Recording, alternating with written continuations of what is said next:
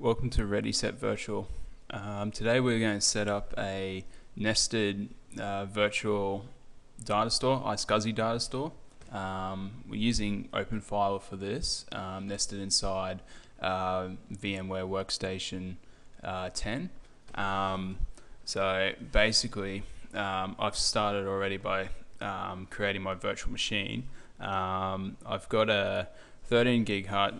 You set these as whatever you want. I've just set the bare minimum of 1 gig memory and 2 gig processor. You don't really need too much. I use mine just for practicing setting up runs and data stores. I don't run any VMs off it unless I'm doing storage vMotion for a little bit.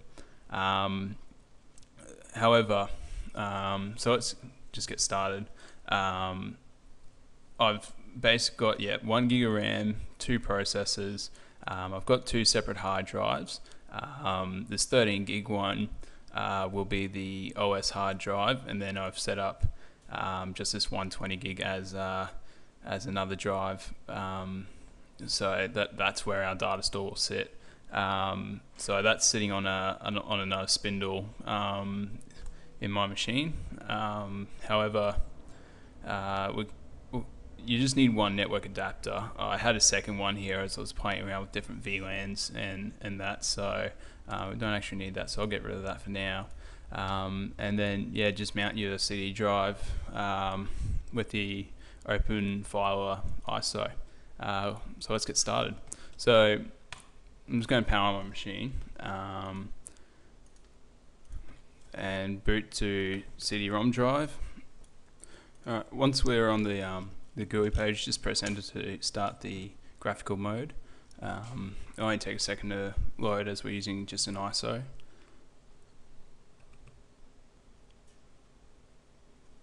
Alright. Once we're in the GUI, just click next, select your language, obviously English for myself, yes to erasing all data. So the only one that we want to use is just the smaller drive with our 13 gig drive, and yes, we want to remove all partitions and create a new layout.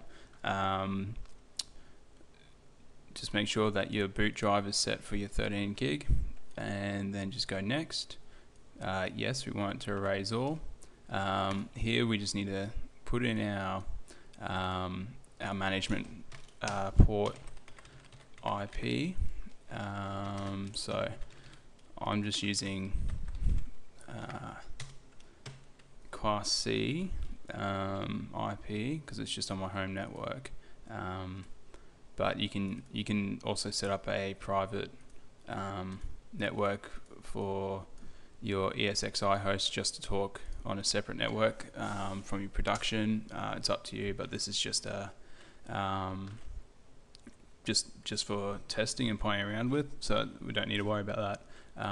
So just put in your domain and what you're going to call it. I'm just going to call it OpenFiler.ReadySetVirtual.com. My gateway, so my DC is my primary DNS, secondary is just my router. Select your location and just put in a root password, and that's it. And then from there, just wait until it's installed. I'll just pause here for a minute and we should be back in a second. Alright, that's installed. One thing I did forget to mention was at the end of the installation it will ask you to reboot. So you just click the reboot button and it'll start up. So once we're in, we get this nice interface, where just the shell interface. So if we just have a look, you can see that the IP address of the management port, the web administration GUI, is here. It's got this strange port on the end for its secure port, but that's okay. We can work with that. So if we just go straight to Internet Explorer and go to that address. I've already got it in there, so we'll just load to there. The only thing I don't like about OpenFiler is it's a little bit slow on the web GUI, but apart from that, it's quite quick when working with it in your ESXi environment. So this is a little bit slow here. Once you click continue to the website, you can see that it's just loading now. Alright, once we're in, it's the default username and password is just OpenFiler and password. We just log in with that. We're presented with a nice splash screen of details about your machine that it's running on. There's a lot of detail here. Your network usage straight up gives you an idea of your installed devices, and then some little bit more detail down the bottom. But for the moment, you can have a browse through that, but for the moment we'll just go ahead and create our iSCSI targets. So the first thing you want to do is go up to services, and then just make sure that your iSCSI initiator is enabled and then started, and then you've got your iSCSI target, just enable that and start as well. Once your iSCSI initiator and target is running, just go up over to volumes now, and you can see that it wants us to create a new volume, as there aren't any in there at the moment. So if we just go create volume, or create a new physical volume, and under there you'll see your two drives. So there's our OS boot drive, and then there's our data store drive. So if we just click on edit disk for the data store drive, we can see all the details here. I'm just going to go ahead and make it a primary physical volume. You can do a RAID away member, but I've only just got the one for the moment. So if you want to do RAID, you can create multiple virtual hard drives inside VMware Workstation, but at the moment we'll just go with the one physical drive. So just click on create. This should only take a minute if I actually click on it. We see it's loading. There we go, it's created. Now if we head over towards add volume, and we just want to add that 114 gig that we've just created, and then just go add volume group. Actually, it will probably help if I put a name in there, so I'll just call it VG1, so volume group 1. I'm going to add that disk back into it. Now once that's created, there we go, we can see it here. You can view the members, so if this was a RAID group, so if you had RAID 0, RAID 1 with 2 drives, you'd see both drives in here, or RAID 5, you'd see 3, and so on. So that's there. Now we need to head over to iSCSI targets. This one you can create your iSCSI name, the target name, whatever you want to call it. But for now, I'm just going to go add. We'll use what's there. Now if I head down, it should be all good. Shouldn't have to change anything here. Usually if this is like a EMC or a Dell SAN or 3PAR, whoever, the vendor will give you the specifics and they'll all be there. So they will tell you what these need to be, if you need to set these in ESXi, or but that should be all good. So once we've created our iSCSI target address, we just go across to I believe add volume again, yes, and then head down. We just need to give this a name, so I'm just going to call it data store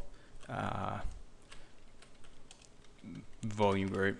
You can call it whatever you want, so data store VG again, and then just the size that you want to create that one. So I'm just going to go with 70 odd gig. It's going to be a block size, as we're using this for iSCSI and fiber channel, but we're not using fiber channel this time, just iSCSI. So just select your block, create.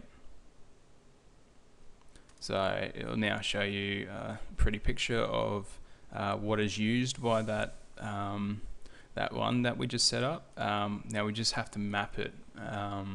So if we go across to iSCSI targets, one mapping, we will see it there.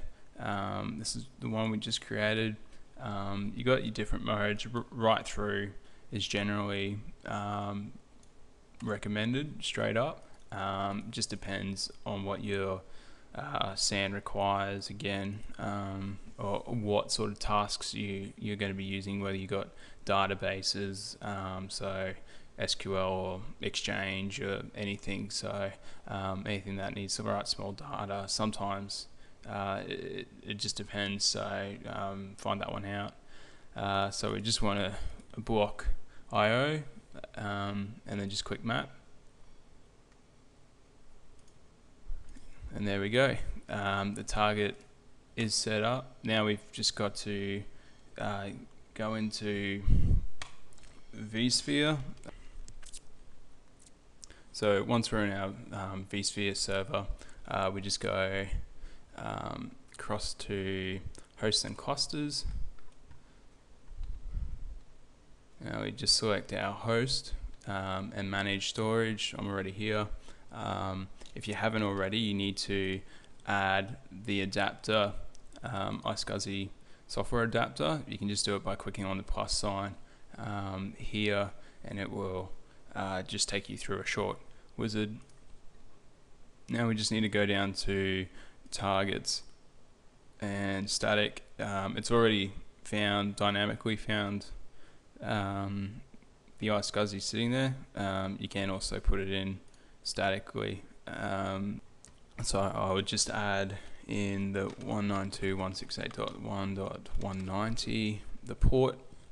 We didn't change, so it will be 3260, and the iSCSI name is that iSCSI address back on the inside OpenFiler, but we can copy that and copy and paste that in there.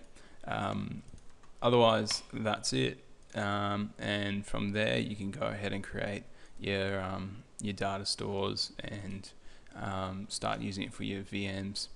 I hope this has been informative for you, and please leave any comments or anything at the bottom of this video, and that would be appreciated. And anything you'd like to see, please also mention that. Alright, thank you.